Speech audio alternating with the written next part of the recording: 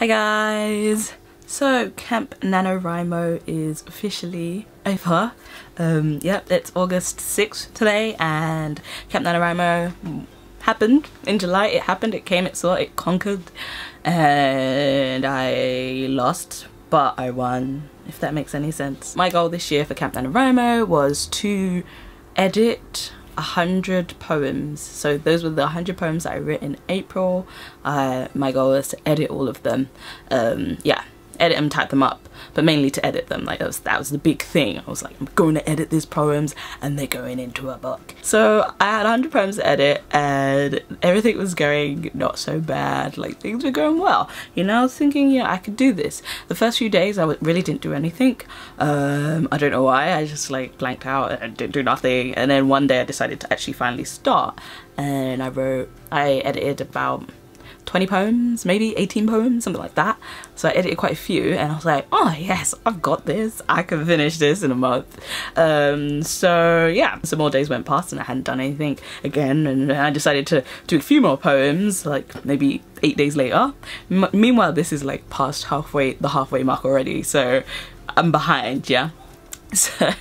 So I edit them and I do about another 20 poems. So I'm like at 40, I'm on a roll. I'm like, man, this is so easy. It's really not that easy, but like it felt easier than coming up with the new poems, which for some reason I thought it wouldn't be. Actually, it was and it wasn't. Like writing them out again and then editing them kind of took longer, but happened faster because I was just editing.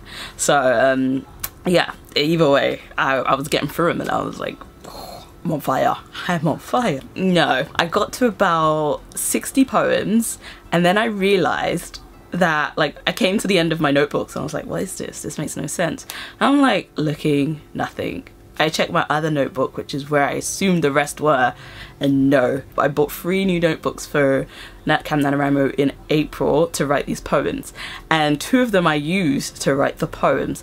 However, moving back to London from Canada, I only took 2 of them and 1 of them was empty. So the rest of my poems, which was about 40 other poems, were in Canada still. And there was no way that my boyfriend could get them to me within, like, it was the last week. I was like, no. It's so funny because after he sent them to me anyways, because I felt I still really want to edit them and get them out of the way. So he sent them to me later and he said, he was about $10 to send them from Canada to London, to England. And he asked the post office person, like, okay, my girlfriend really needs this, like, what would it cost to do this in Express? And they said $80 for one. It's not even a big notebook, it's not even A5, it's like half of A5. It's like that big, it's like just that big, and he sent me a pair of earrings too. $80, like, Canada, I don't understand you, why are you so expensive, man?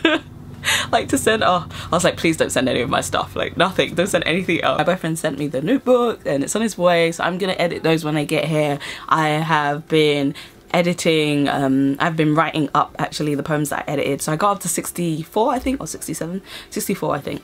So 64 was what I ended on for my Camp Nanowrimo, and it's unfortunate because I would have probably done the 100. Like I was willing to just stay up and just like destroy 100, like the other 40 poems.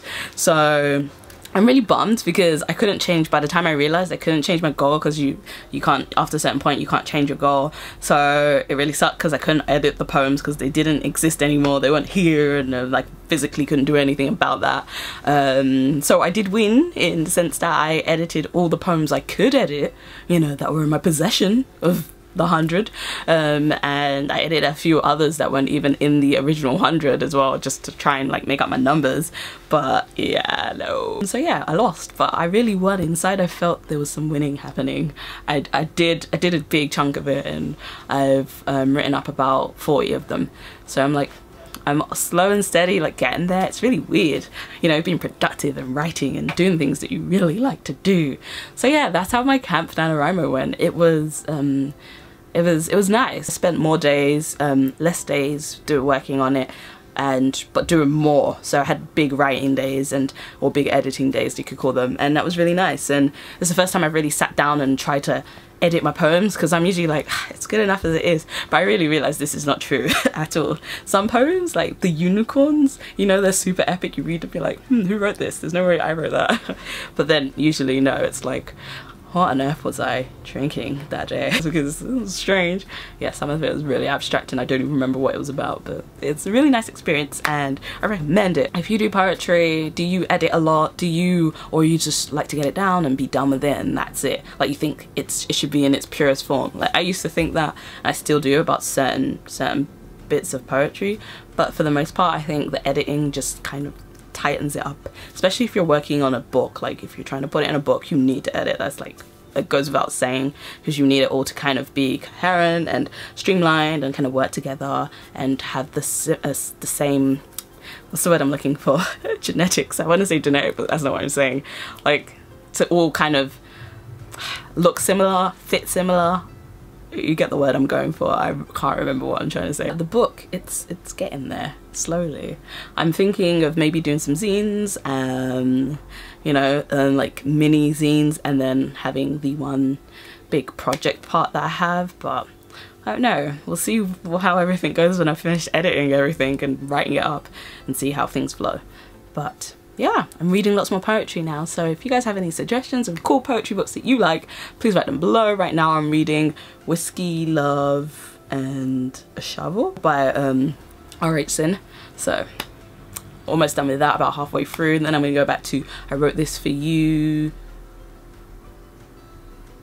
I can't remember what it's called. The second I Wrote This For You. I Wrote This For You too? Don't know. That's my update. That's my Camp Nano. It was great. How was your Camp Nano? Did you have a good time? Did you win? Did you lose? Was it a struggle? Was it not? Like, what did you write? Or what did you edit? And if you'd like to see more videos like this, please do subscribe down below and join the community of author tubers and booktubers and writers and creative peoples. Yeah, because we're cool. I think we're cool. So I'll see you guys soon. Goodbye.